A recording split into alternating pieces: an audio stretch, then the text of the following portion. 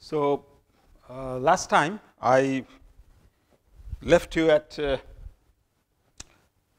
solution of fully developed heat transfer through a pipe, and I asked you to work out the remaining part of the solution, because I left it up to a point when I had developed the equation for temperature, and I wanted you to apply the boundary condition, solve the temperature, find out the temperature profile, and then find out the resultant Nusselt's number. And I gave this to a home, as a home assignment. So I guess all of you have done it now. So I think in that case, I will just explain the problem a little bit further before I go into radiation, and I will also pose the same problem to you. Instead of flow through a circular pipe, it is going to be a fully developed flow between two parallel plates, and that solution without fail you must work out. Okay? Otherwise, you will not have any exposure to solving of the differential equations. These are very important for us because in your undergraduate curriculum, beyond the second year level, you really don't get to do much of maths. So you got to improve your analytical skill if you want to do quantitative research. So I guess it is important for you to work out the implications of the differential equation. So I will demonstrate the procedure, and more or less give you the outline, the solution, and so on and so forth. So where I was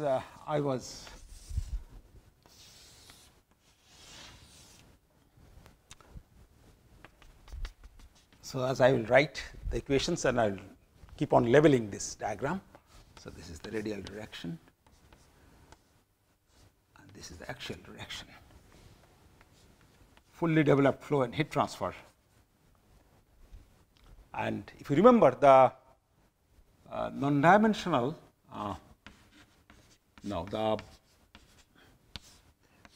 this is what I derived into 4QW, and then this is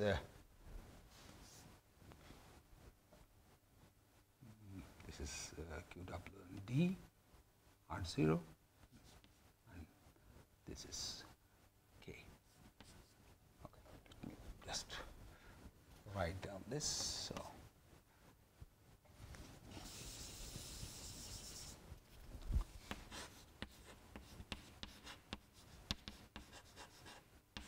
rho Z, okay, this.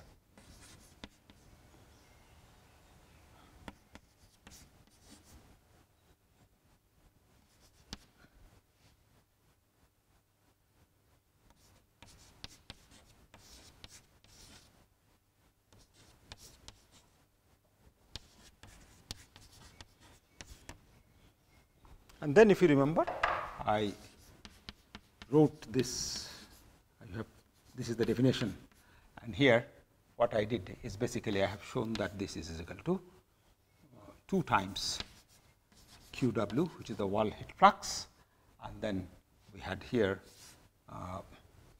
rho Cp Vz average times, there was 2 pi r 0 here and pi r square here, and this is. And if you substitute this, then the expression was this, the final expression. So rho, this cancels out. So we have 1 minus r square by r square into 2 times QW divided by, and if we bring this r, then we get K over R0, or we can write down as 4 times this to be taken as D, where this is D and this is R0, okay, and that is equal to 1 by R. Now I will write down. So that becomes the governing equation. Up to this point, I actually did in the last class, and then I asked you to find out, integrate this equation. The wall heat flux is constant, K is the thermal conductivity, D is the diameter, and this equation, of course, if you solve it by applying, if you non-dimensionalize this equation, then it becomes more convenient to work out. And the non-dimensional parameter is defined like Tw minus T, and then we have Q wall into diameter divided by K.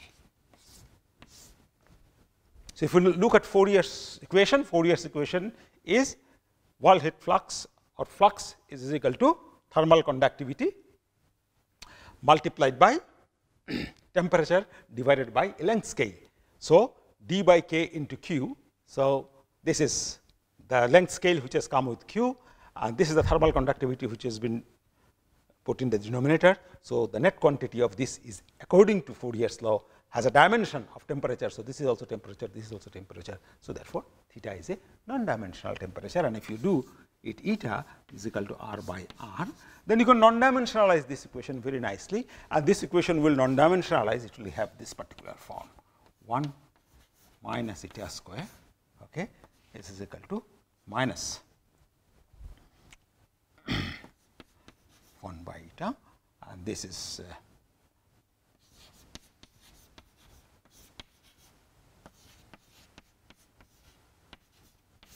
that becomes the equation.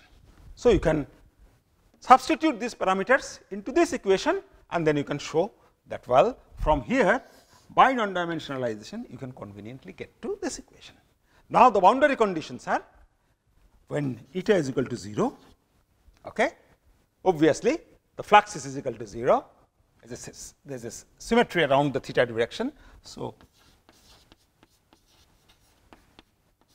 and when eta is equal to 1, so eta is equal to 0 is central line actually, r is equal to 0, and eta is equal to 1 is actually the wall, and at wall Tw is equal, T is equal to Tw, so theta becomes is equal to 0.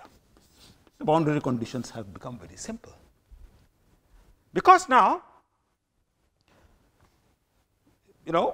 everything varies between 0 and 1. So, you will get, after you integrate this term, get an expression where you will see that theta comes out to be in the form of a number. Okay. So, now you can integrate this equation and you can find out that what is theta, and that theta will come out to be in terms of eta. So, this is straightforward solution, there is not much tricks involved, it is a straightforward one integration, second integration, then applying the boundary condition, and this will come out to be eta square by 4, and I will put a minus sign here, minus eta to the power 4 by 16 minus 3 by 16. That is what is going to be the solution of this equation. And now, it becomes very simple. What is my theta? The theta is Tw minus T divided by Qw into diameter divided by the thermal conductivity, and that is equal to minus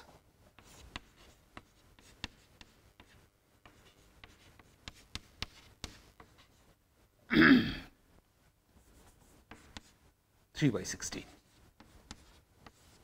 That is.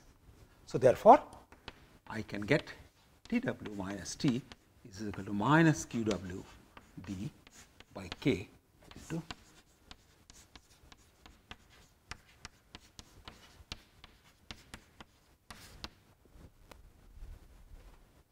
once you get this expression, you can now find out that what is Tw minus Tb, because you know the definition of bulk temperature.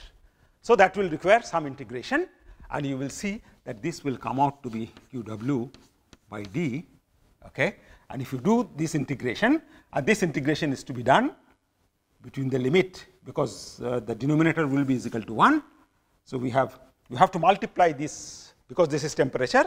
So, to get it into the heat term, okay, so what you are going to do? You are going to multiply this with mass flow rate or m dot Cp, then m dot Cp delta T will be the net heat divided by the m dot Cp over the cross sectional area, okay, and then you should get.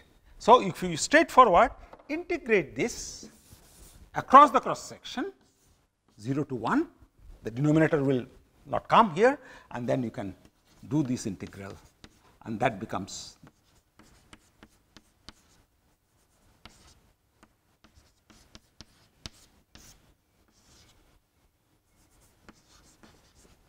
that is what it is. And you must understand that how did I get this?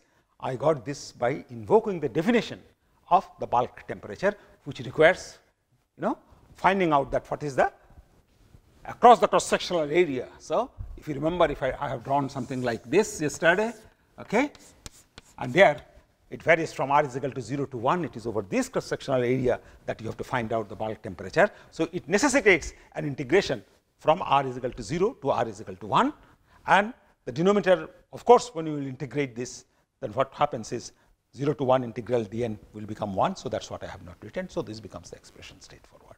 And if you remember now that what I have defined, I have defined that H times Tw minus Tb is equal to my Qw. That is the flux definition, and also the Nusselt's number is equal to H divided by thermal conductivity of the fluid, which I am writing as K, and this is equal to D.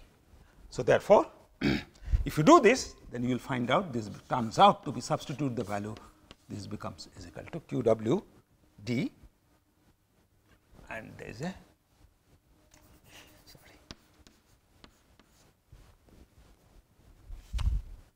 Qw d by K, okay, Qw d by K. So, Qw d by K into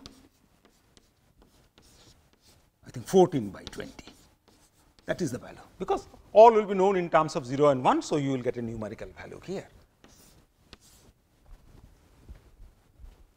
And if you look at this, from this you find out that Tw minus Tb by Qw is equal to H. So, therefore, Tw minus Tb by Qw multiplied by D by K will become my Nusselt's number. So, I have obtained Tw by minus Tb. I will divide it by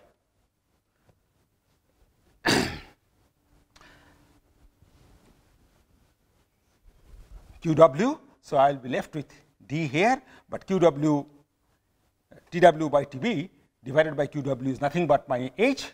So, H times, okay, we will get it here. So, Qw, so this is H inverse actually. So, we will get it H d by K, and that H d by K actually is Tw by Tb is equal to H, and then I will multiply this by, no, this is H1, okay. So, let me just erase it here better, okay. So, we have H is equal to, I wrote it other way, let me not put it Tw minus Tb. So, therefore, H d by K, which is equal to Nusselt's number diameter, is equal to D by K into Qw by Tw minus Tb.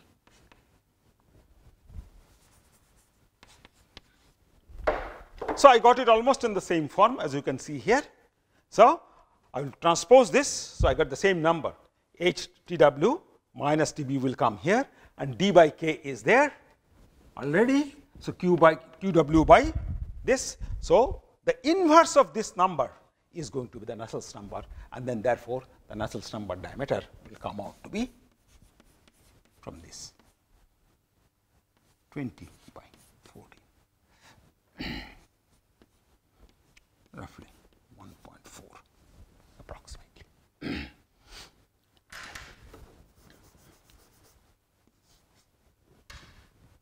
So, I have done the solution for you practically, except for this class 10 level integration, that you have this equation, this expression, and then from there you find out that what is equal to theta, and then this step you will do the integration and then find out that this is the net result of the integration. So, this is after integrating you obtain. So, here again, so this is step 1 I would like to work you out, which is 10th level maths, and this is also from here to here is step 1. So, step 1 and step 2, if you go back and if you just scribble through your notes and do it on the left, you will be able to find out how I have derived this, and this becomes this is I think 95% of the solution I have given. Now, the same problem I would like you, when you go back, because you have not done it in, I wanted you to do this. So, you can consider flow between two infinitely long parallel plates separated by a distance of 2L. So, there is a line of symmetry, and we have this is 2L is the distance of separation between the plate, okay? And then QW is the, you can mechanically also do just by following the same procedure, except for that this geometry now, the governing equation will be not 1 by r or something, it is a Cartesian coordinate governing equation we will start with, okay? You still will get a parabolic velocity profile, because these are all stationary plates here, flow between parallel plates. So, you can use mechanically the formulation that the solution that I have given, and find out that in this particular case what is the Nusselt's number, okay? That you should be able to calculate, as I have calculated in this particular case, that is equal to 1.4. So, you should be able to find out what is Nusselt's number. So, fully developed flow and heat transfer between two parallel plates separated by a distance of 2L. Please do this exercise when you go back, so that you get familiarized with the solving of these equations, because otherwise you will not be able to really tackle or solve problems during examinations or in the tutorials. So, I think I will not discuss any further convective heat transfer, and except perhaps saying that in many of the industrial scenario, we are concerned with finding the melt characteristics in terms of the melt temperature, in terms of reactions in the melt or reactions in a fluid. So, basically the exchanges are important between solid and liquid, or between gas and liquid, but within the bulk liquid itself, many times it will be necessary for us to calculate the temperature field, because that will tell us whether the processing is going on correctly or not. For example, I can say that because all of you are metallurgists, I can give you that example. You can imagine that in the continuous casting bay, we require a molten metal with a superheat plus minus 10 degrees centigrade. Now, so that the several stations we monitor temperature and make sure that by the time the metal is transferred to the continuous casting bay, the desired superheat within plus minus 10 degree is achieved. Superheat means it is the excess temperature above the melting point of steel. Now, there are many, you have to transfer the ladle or the vessel from one place to another place. There are chemical reactions, etc. going on. So, you have to really do thermal balance calculations at many stages in order to see how heat is generated, how heat is lost, and what is the evolution of temperature in the melt as a function of time, so that with certainty you can predict that yes, if I do this processing for 10 minutes, then spend 5 minutes of time in transporting the vessel, then there is a good possibility that I will be able to reach the correct temperature or deliver the correct metal with the correct temperature in the continuous casting machine. So, this necessitates that the evolution of temperature within the melt is known at various stages as a function of time, and this necessitates that not merely calculation of Nusselt's number will suffice. In those cases, what happened is we have to really consider the Navier-Stokes equation and the temperature energy balance equation, solve them together to find out the melt distribution, and we have to solve these equations in a transient mode, because we are talking about evolution of temperature as a function of time. So, elaborate solutions will be necessary, and that elaborate solutions will help us to map the temperature of steel melt or aluminum melt or zinc, liquid zinc, as a function of time, as the metal is sitting in a container vessel during transportation just before solidification. So, we have to, there are two methodologies. So, in some cases we will solve the differential equations, extract the temperature field. In certain cases, when the temperature field, elaborate calculation of temperature field is not necessary, this kind of a procedure which I have just now outlined may suffice, and we should be able to calculate the rate of the processes very conveniently.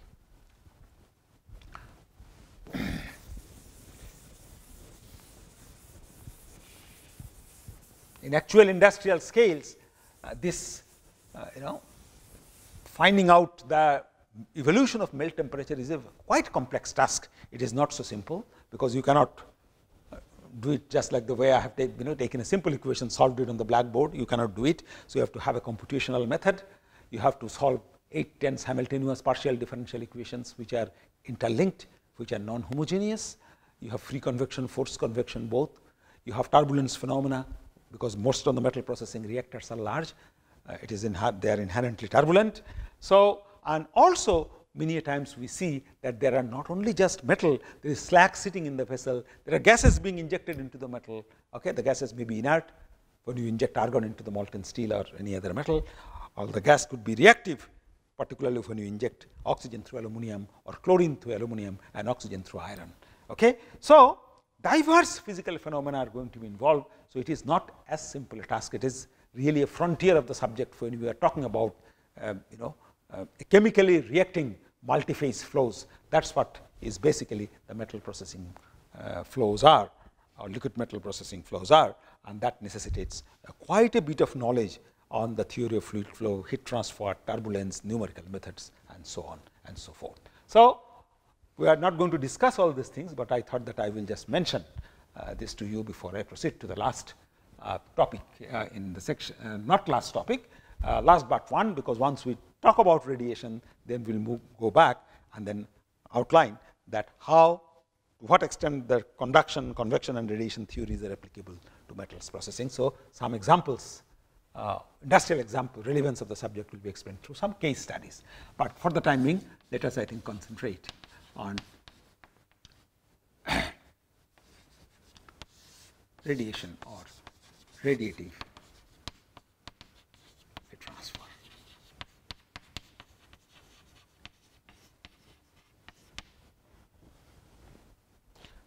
The rate law of radiation, radiation is very important process, and it will be at once evident to you the moment I write the rate expression for radiant energy. The radiant energy is proportional to absolute temperature raised to the power 4. So,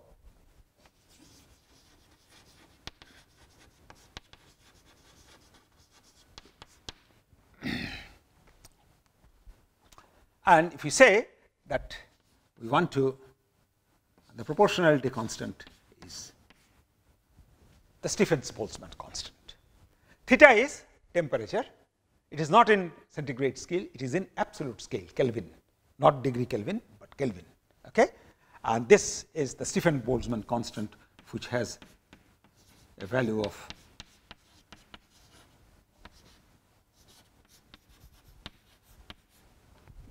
Kelvin to the power 4.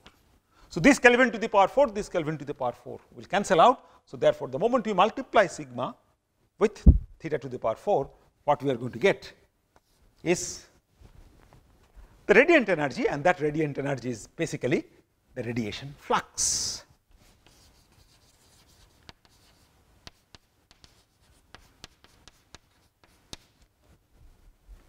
And net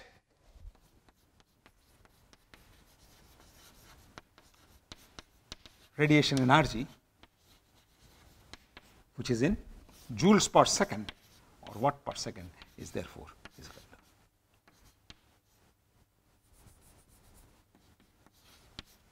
to, in which A represents the area of the substance material.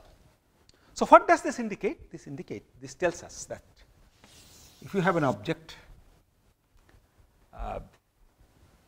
solid object, and its temperature is theta, and it is emitting radiation,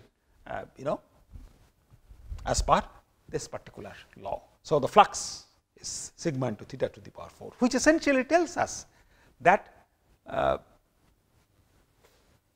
radiant energy becomes a very important parameter when temperature is high.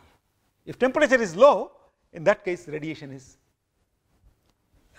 inconsequential, but for high temperature the radiation becomes a dominant mechanism of heat transfer. Of course, there has to be a temperature gradient, but when you have a temperature gradient, then heat transfer takes place. But when you have the temperature,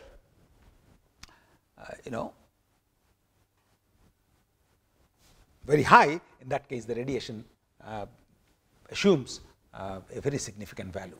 We have seen that we have a conduction flux, we have a convection flux.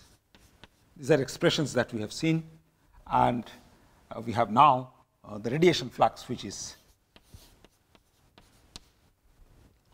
theta s to the power 4. Theta s is equal to absolute temperature plus 273. Now, radiation, as you all know, does not require a material medium, unlike conduction and convection. Radiative transport does not require a material medium, and that is how we get heat from the sun. So, you can imagine it is so far away, but that the surface temperature of sun is very, very large. So, therefore, the radiant energy coming out of sun is extremely, it's a million degree centigrade maybe. So, you can imagine, if it is million degree centigrade, then what should be raised to the power 4. So, it is an enormous value, and the radiation, suppose in winter days, if it's a sunny day, you sit inside a car, you don't have to put on the heater. If you close down all the windows, okay, within 10 minutes of time, the car ambience becomes really warm. It is because the solar heat is entering into the car and is being trapped, and that you are getting heated is because of the radiation mechanism itself.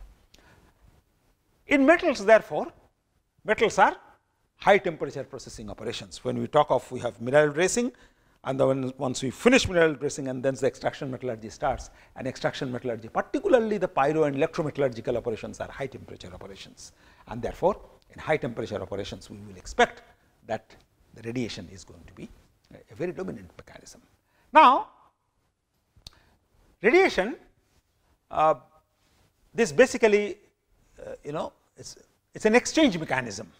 Okay, it transports between two objects or two surfaces, but essentially, just like conduction and convection, is a transport mechanism, and this has great significance. For example, if you go, I will give you some examples from, say, steel making. You may have heard about reheat furnaces.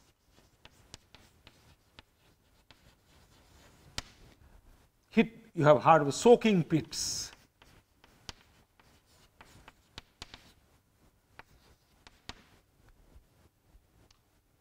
Continuous casting and subsequent cooling, cooling of slabs.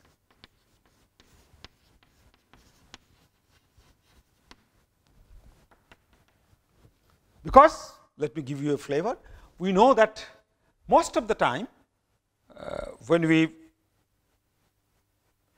finish casting, we further work on the solidified piece. That means, if you produce bullet, if you produce blooms, or if you produce slabs through continuous casting or ingot casting processes, okay, big ingots, in that case these are not supplied to the customer as it is, they are mechanical working is done on them, and that mechanical working is done at elevated temperature, because we want to do hot working above the recrystallization temperature. What is steel's recrystallization temperature? Close to 1000 degrees centigrade. So, therefore, this theta s is equal to 1273 approximately. So, you can imagine 1273 raised to the power 4. Of course, this has a value, as I have indicated, 5.6 into 10 to the power minus 8. Still, if you have 1000 degree or 1000 Kelvin, then you can imagine this is going to be 10 to the power 12, 3 zeros and 4. So, therefore, the net could be 10 to the power minus 8 multiplied by 10 to the power plus 12. So, of the order of kilowatt or megawatt kind of a expression will come from the radiation flux. In reheat furnaces, you have cold ingots. You put the cold ingots into the reheat furnace, which is maintained at a very high temperature. The reheat furnace temperature is because of either there are gases being burned there, or there are liquid fuels which are being used. Okay? So, you can have, for example, some combustion of, you can take clean blast furnace gas, and that blast furnace gas, which contains carbon monoxide can be combusted with oxygen, and that can produce heat. So, the reheating furnace is maintained maybe 1200 degree, 1300 degree centigrade, into which you put in a cold bloom or a slab, then what happens? The temperature of the bloom increases. So, between the atmosphere, between the furnace ambient and the ingot, the heat is being now transferred by all three mechanisms, but that the temperature is very, very high, furnace temperature is very, very high. So, the heat which is being transported to the solid surface is significantly due to the radiation and not via convection or conduction. Similarly, cooling of slabs, if you take, the slab is hot, it is coming out, the strand is coming out from the continuous casting machine, the surface temperature could be about 900 degree centigrades, 1000 degree centigrades. So, the slab is cooling to the ambient because of loss of heat, and that loss from the surface, heat is going out to the atmospheric air by all three mechanisms, but that the surface is at 900 degree centigrade makes the radiation a predominant mechanism of heat loss. One can really show that as the temperature increases, the relative contribution of radiation increases, and at one point of time, if the temperature is significantly high, then the convection as well as the conduction heat transfer can be neglected, and one can work out conveniently. On one case, while these expressions, if you say that K is not a function of temperature, this is a flux is related linearly with temperature, but on the other hand, the dependence of flux on temperature brings in non-linearity. So, the solution becomes not so straightforward, as we will see later on. So, these are linear fluxes, so T to the power 1, similarly this is T to the power 1 if K is taken to be independent of temperature. On the other hand, this is temperature raised to the power 4, so it is non-linear flux expressions. So, there are diverse many such cases. I mean, all the mechanical working, plate mills, hot rolling mills, etc. If you go, or cold rolling mills in steel plants, there is the play of this radiation at very large scale in all these cases. So, it is a very important mechanism for us to study in order to tackle certain industrial problem or heat transfer analysis of certain industrial problems. So, this represents basically the rate law of radiation. The rate law of conduction was the Fourier's equation, and I said that the rate law in the case of convective heat transfer could be Q convection, that is, and the Q radiation or the radiation heat flux, that is to be is equal to sigma. So, there are three rate expressions which have to be used in order to proceed further. So, it is a very important subject for us, and energy is money, as you all know, energy is an expensive item. So, therefore, we will got to study radiation in sufficient detail. Now, if you have, for example, you take a surface,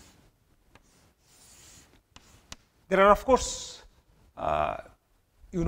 certain, you have already studied, I think in grade 12 stage, the basics of radiation. So, this Stephens-Boltzmann's constant, as well as gray bodies versus black bodies, etc., you must be knowing. So, if you consider a thermal radiation falling, and then so this is a solid object,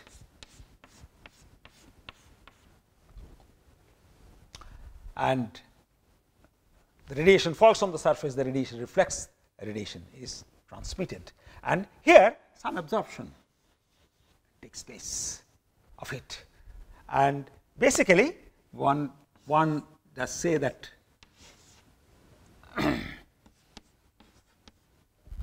alpha represents absorptivity,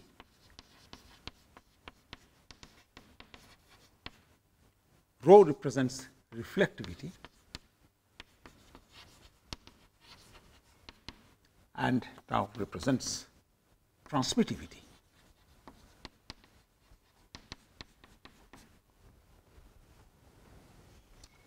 So, the radiation comes, incident radiation EI, a part of it is absorbed here. So, alpha into EI becomes the amount which is absorbed, rho is reflected, and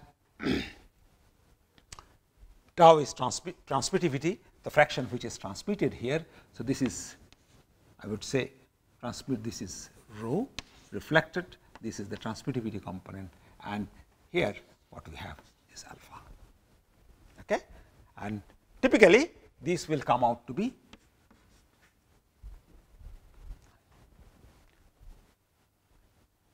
so this is basically what we have done, the amount of absorbed divided by the total amount. So, if you divide by the fraction, then this becomes is equal to 1. So, the amount which is reflected divided by the total, that becomes rho. The amount which is transmitted divided by the total, that becomes is equal to tau, and on the right hand side you will end up with 1, and that is what is the expression. Okay. Now, most of the material we can treat to be opaque to heat, and therefore, this can be taken to be equal to 0. So, we can work out with a limiting expression of alpha plus rho approximately. And this follows mostly because the reflection from the surfaces are diffused and not specular. I will explain this. So, for example, if you have a shiny surface,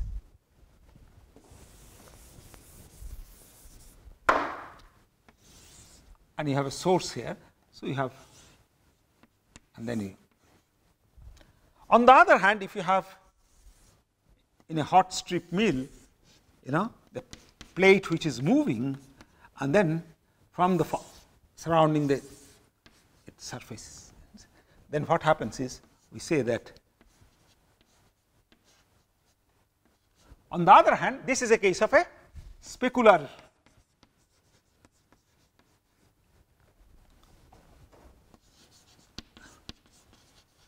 and this is diffused. So, most of the time, because this is from a shiny surface, reflection is specular. On the other hand, in this case the reflection is diffused, and this, when this happens, and this is a real surface, the strips,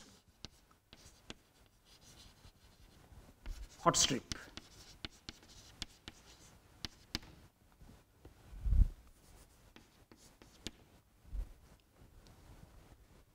So, as a result of which we can assume that not much material is, it is diffused in all the directions, so the not much material is left to penetrate deep inside the system, and under that particular condition, for real materials we can consider that transmittivity is equal to 0. Okay? And therefore, this limiting condition applies. Now, let us look at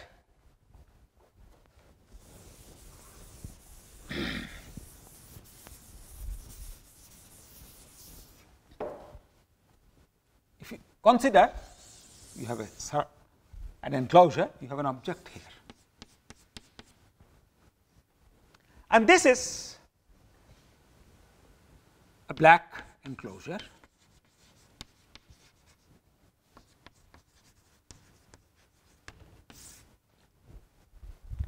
These expressions that I have written here, okay, these are valid for only black bodies. Okay. So, the moment I have written here that the radiant flux is equal to this epsilon into theta to the power 4. In that case,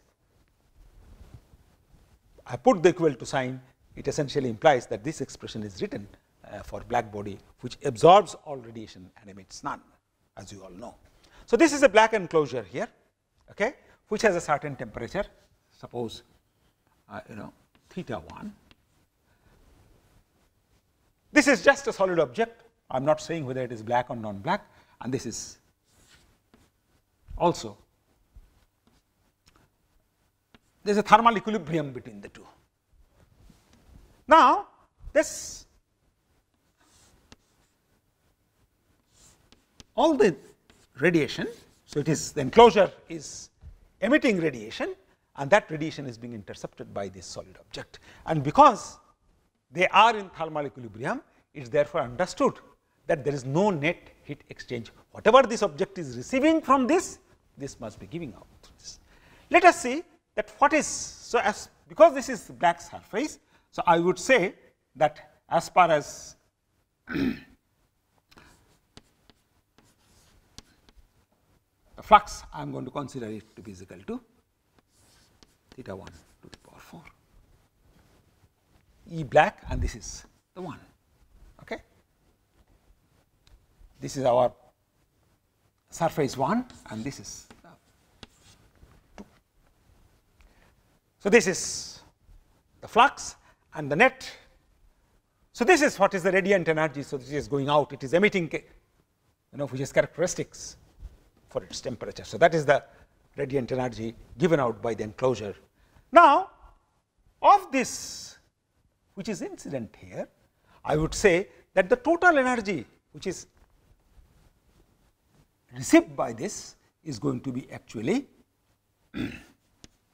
EB multiplied by the area is this area, that is what I am talking about, okay, and multiplied by the parameter which is alpha, because this much energy is incident onto the surface and alpha is the absorptivity. So, of whatever is given, and this alpha is this. So, this is the total amount which is absorbed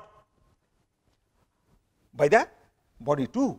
Now, this is giving out energy also, which is, suppose E represents the radiant energy of this object, okay, and then I would say that this is also equal to A, and it is giving out. So, therefore, it is characteristics, and this is, we have, I am not writing what it is equal to. So, this is what I am saying EB, I all know. I know that this is equal to sigma theta s, or this is theta 1 and surface 1. So, theta 1 to the power 4, that is what is EB is equal to. I do not know what this E is, but I know it is proportional to theta 1 to the power 4. Let it remain as E. So, this is the total amount of energy which is absorbed by this, and this is the total amount of energy which is given out by this. And if you do this now, then you find out that E divided by EB is equal to alpha. And as you know that this is a fraction, from that we understand it is less than or equal to 1. Okay. So, therefore, if you know the EB, which we know, E can be found out, and E is going to be, E is what? Whatever this is emitting, this object is emitting, that is what is capital E. And what is this term on the left hand side is the net amount which is received by the spherical object at the center. This E represents, E into A represents the net amount which is given out, radiant energy which is given out by the, this is also in watt, this is also in watt, okay, received and given out. And this essentially tells us that if you know the black body, so if you know from this, what is the radiant energy, then from a real body, okay, we will find out that if this is a non-black body, it gets reduced by a factor. So, because it is associated with emission, we are saying, so that is why we say that this is an emissivity. So, that is why, therefore, we can say that look, this A now is whatever is EB. So, whatever it is giving out now, that giving out should be EA, and that should be equal to sigma, and then I say that this is epsilon, and then this is A, and then theta s to the power theta 1 to the power 4. That is what it is. So, E into A has become is equal to this parameter, and where from this has come, because I know the black body radiation energy. So, I should be able to use the sigma into theta 1 to the power 4, and I reduced it by multiplying with a fraction which is E, which is maybe 0.8, 0.9, 0.6 depending on what functionality is dictated by that identity, and then I multiplied with A. So, therefore, if you know, and this I have retained, I have not written the term alpha here, customarily it is written as epsilon, and that epsilon is called the emissivity.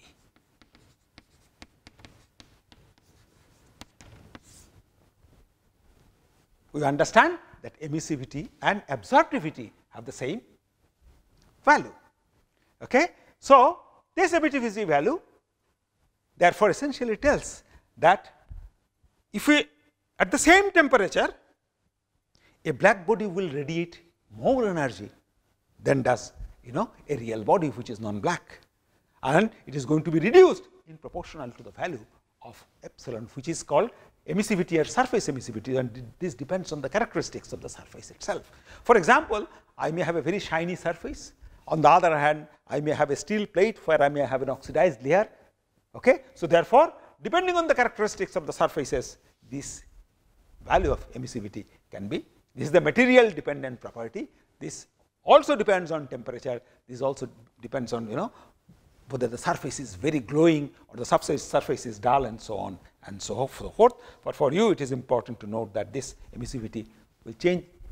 For steel, it is one value. For refractories, it is another value. Steel at room temperature could be one value. Steel at very high temperature could be another value, and so on and so forth. But the knowledge of surface emissivity allows us to find out that how much energy a non-black body would be given out by simply taking the corresponding black body at that particular temperature and multiplying it with the epsilon. So, this is, so for real object, therefore, I can say that the net rate of energy transport, net energy which is given out, Q, is therefore, I would say sigma epsilon theta s to the power 4, and this is, so Q1 I would say, and this is Q1, and this is as I have written here. So, therefore, this is actually watt per meter square. That's when you have, so this equation now applies to a non-black body also. We can also write that if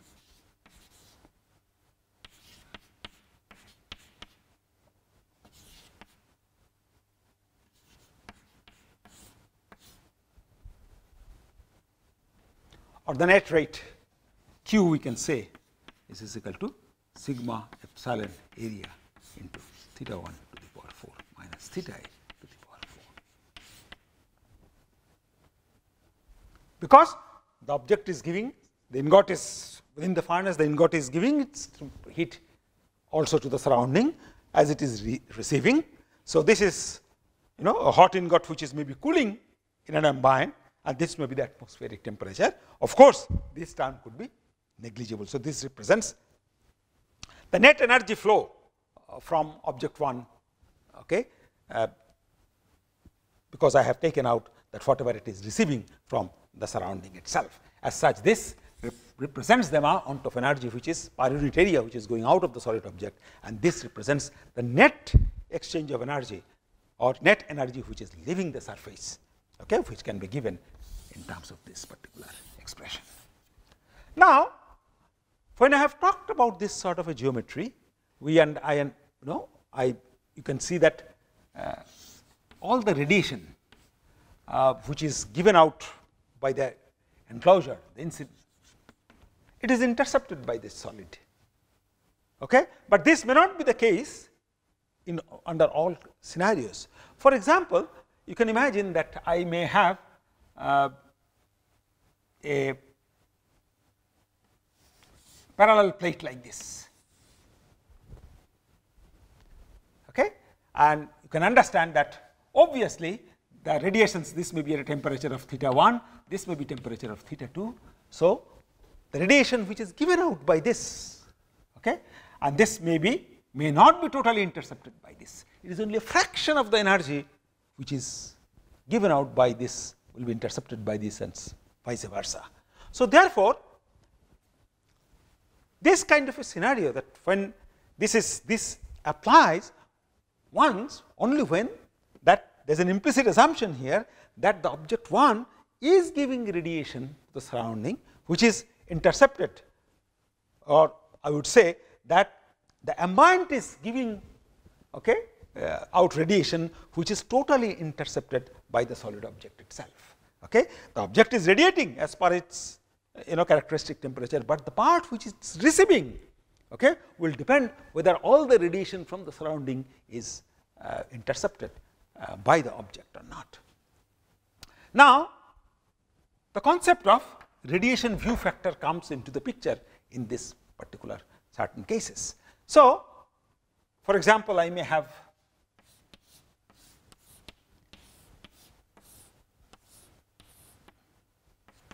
suppose I have a regular cube here, okay, all sides are equal, and I want to find out that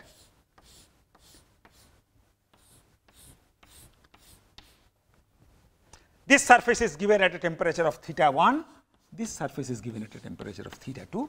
The net exchange, if I apply this equation, it is going to be grossly wrong, because the simple fact that all the radiations, okay, emitted by this is not, there are other walls also, there are this side walls are there, front and the back walls are there. So, the radiations given by theta 2 is not totally intercepted by theta 1 and so on and so forth. So, therefore, if I try to apply straightforward equations like this in order to find out that what is the net exchange of energy, that will be grossly erroneous. It is only in this case when the object is completely encircled by the enclosure, okay, we can say that the object can see, they can see each other completely, but in this case they may not see each other completely.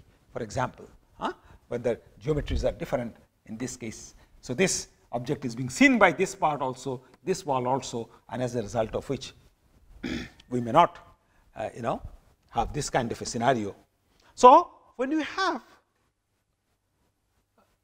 two objects, and when the radiation fraction of the energy is all the entire energy emitted by one surface is intercepted by the other.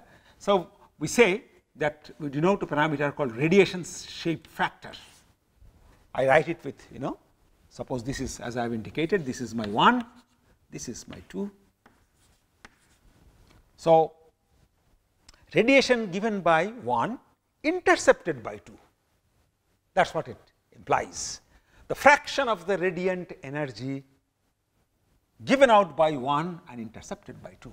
And in this particular case, the way I have formulated this equation is essentially implied, okay, that all the energy has been intercepted by this particular object itself, because this object is completely surrounded. Suppose if I stand in a room, okay, you can imagine yourself to be present in the center of a room. In that case, whatever radiation comes from the wall, everything will fall on you, because you are visible to the entire room. From anywhere in the room, you are completely visible, okay, and which may not be the case. So, in this particular case, the shape factor, radiation shape factor, which is the fraction of energy emitted by surface 1 and intercepted by 1, will be obviously is equal to 1.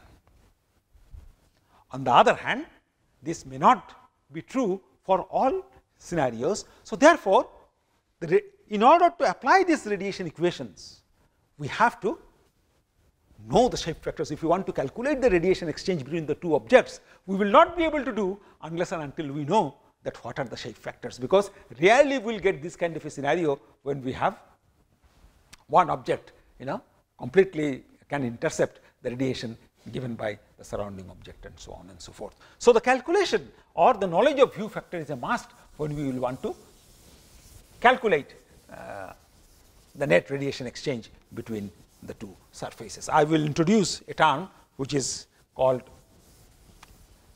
reciprocity theorem.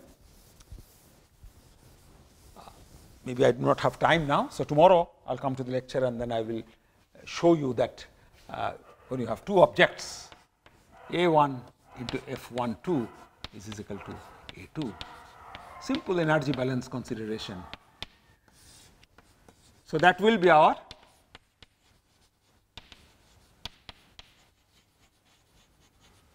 So, what we have done? We have formulated the rate law for a radiation for a black body. Okay. Then we have adapted this to a real life scenario by introducing emissivity. Now, we want to calculate the net heat exchange, and we have realized that all the radiations may not be given out by one body, may be intercepted by the other, and we need to talk about the radiation shape factor. So, once we have the knowledge of emissivity and once we have the knowledge of the radiation shape factors, we will be able to calculate energy exchange between two or multiple bodies that I am going to outline in tomorrow's lecture.